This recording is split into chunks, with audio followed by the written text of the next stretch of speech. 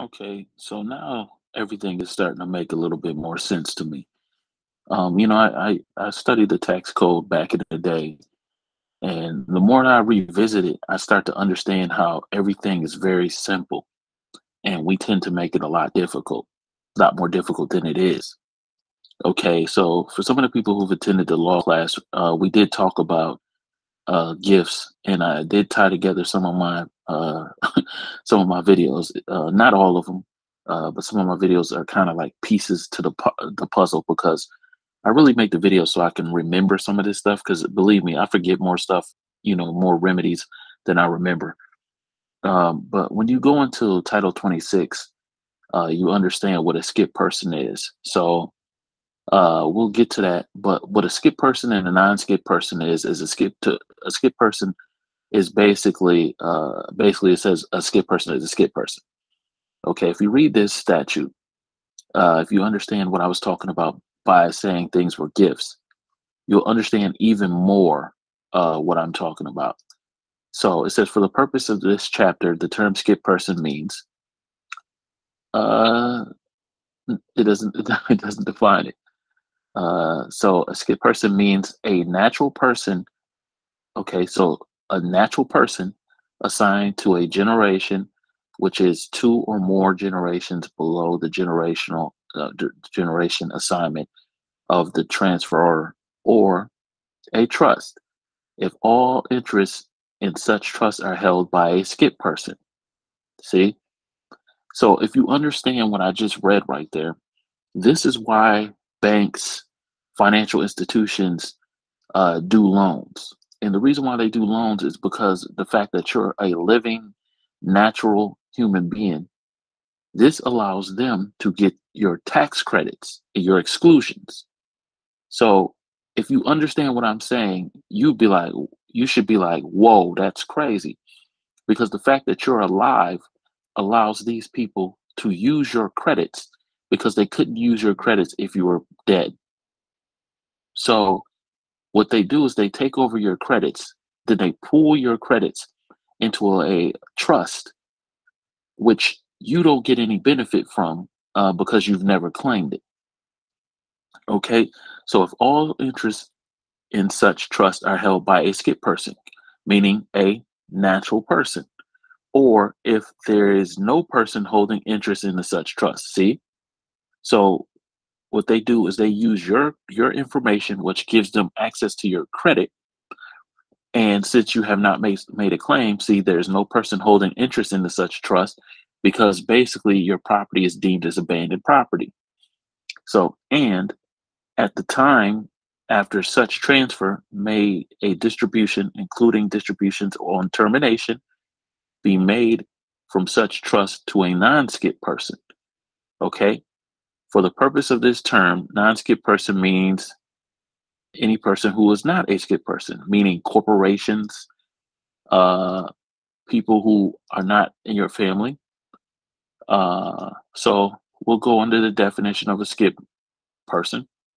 So a skip person refers to a family member that someone gifts or bequests assets to that is two or more generations younger than them.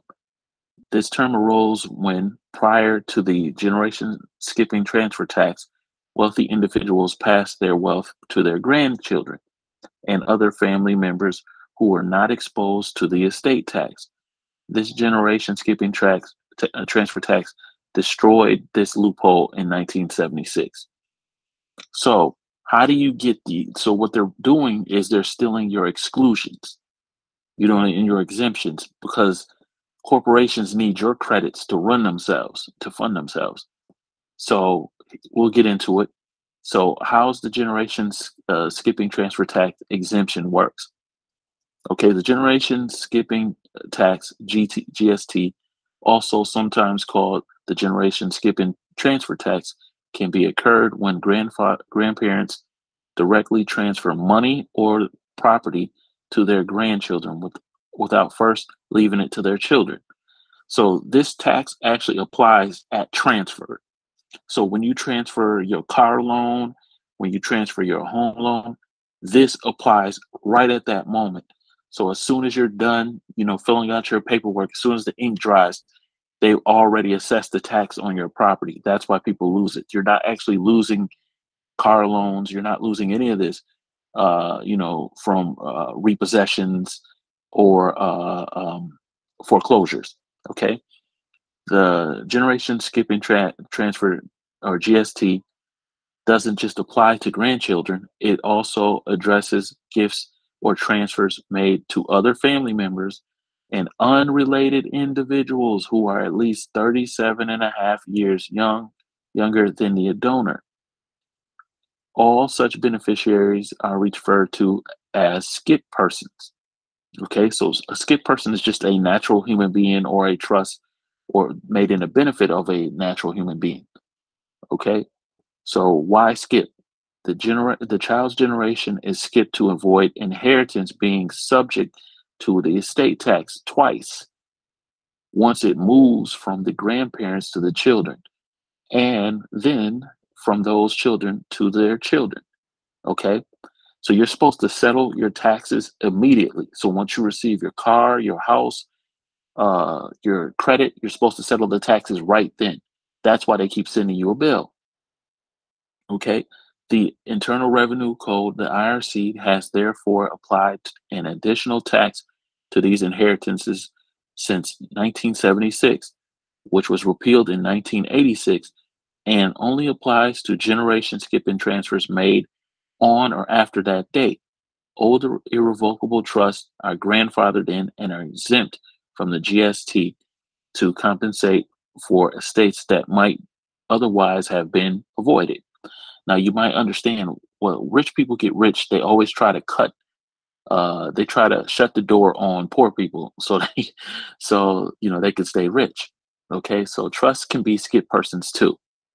The GST can be levied upon both direct transfers. See, so when you get a car loan, what you do is you transfer your interest to the bank, to these beneficiaries, and gifts made to them through trust.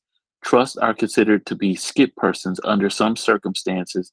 All beneficiaries of the trust are skip persons to the donor, or no dispositions of income or property are to be made to anyone who is not a skip person.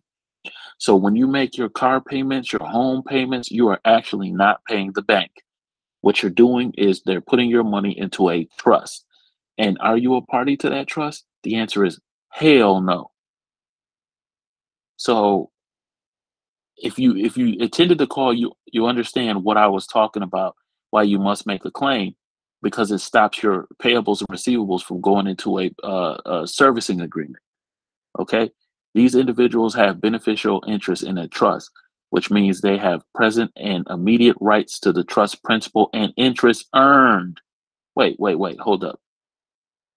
Okay, so it says these individuals. Okay, let me go back and read it again. Trusts are also considered to be skip persons under some circumstances. All beneficiaries of the trust are skip persons to the donor, or no dispositions of income or property are to be made by anyone to be made to anyone who is not a skip person. Okay?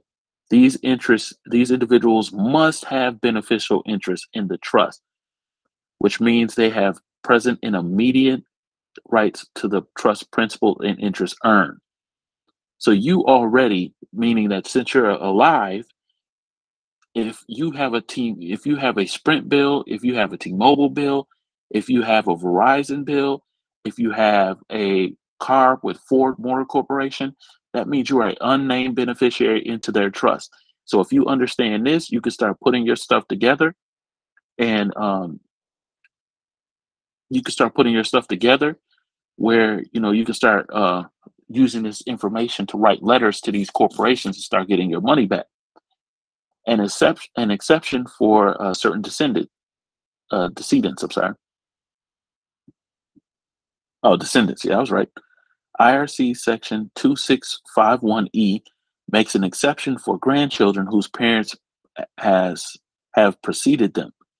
In those cases, the children effectively move up into their parents' places in line. So the GST no longer applies to them. The gift then isn't skipping a generation. Okay. The generation skipping tax exemption. An exemption is an amount that can be directly transferred to the grandchildren or into a generation skipping trust for the benefit of the grandchildren without incurring a federal GST. Now, if you understand what these corporations do is they act as if you are a minor over your estate, and then they set up a trust to which they benefit from, which you don't. Now, don't sit here and say, oh, these people are evil, they're evil. No, no, no. Don't be mad. Do not be a victim. Take control. Okay? So the GST shares the same life exemption as the federal estate and gift taxes. And that's pretty significant as of 2022. See? So that means some of y'all need to hurry up and start making some claims. Under the provision of the Tax Relief, Unemployment Insurance, Reauthorization, and Job Creation Act of 2010. See how these rich people, they put this in your face. They trick you by the pandemic. And now you don't understand that this is the biggest wealth transfer. I think I said this in 2017, that the biggest wealth transfer in history is going to happen. The federal GST was repealed for most of that year, and it was reinstated on December 17th, 2010. However, the exemption was $5 million, meaning you have a $5 million exemption, meaning you don't have to pay taxes, meaning you have access to $5 million in tax credits. At the time, any gifts made over that amount were subject to a 35% tax rate. The federal GST exemption increased to 5.12 million. Now that's not the lifetime rate. You see what I'm saying? So that's not the lifetime rate. The lifetime rate jumped up to, I think, 12 million. Okay, at the tax remained steady. Then came the American Taxpayer Relief Act. See, all of this stuff, these people were preparing to move their money. That's why all these CEOs got richer, while most people got poorer. Okay, under the terms of the ATRA, the GST exemption increased to 5.25 million, but the GST tax rate jumped to 40%. ATRA also indexed the exemption for inflation. Okay, so it has subsequently increased from year to year. The 2014 generation skipping transfer tax went up to 5.34 million, and as of 2016, it was set at 5.45 million. Then in 2017, it increased to 5.49 million. When the Tax and Jobs Cut Act, the TCJA, went in effect in 2018, this legislation more or less doubled the exemption, meaning this is an exemption. That means that you are tax exempt up to $11.18 million. And people, I'm poor, I don't have any money. No, you don't know where to find it. But I'm going to teach you on this channel where to find it. Okay, the limit is adjusted with inflation, reaching 11.7 million for 2021 and 12.06 million for 2022. That allows grandparents to give away a lot of money and property. Now, when you know in the Statute of Mortmain video, when I said what they're trying to do to older people, take them out. Now you know why YouTube took down my video, because I'm telling the truth. But it might not be permanent.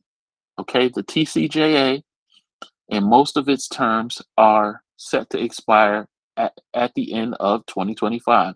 That means you need to make a power move and empty out your CAFRs and get your money back. Okay, unless Congress takes steps to renew it. The GST tax rate remains at 40%. Okay, so I'm not going to go through all of this, but just so you know, things are more clear now. I'm out.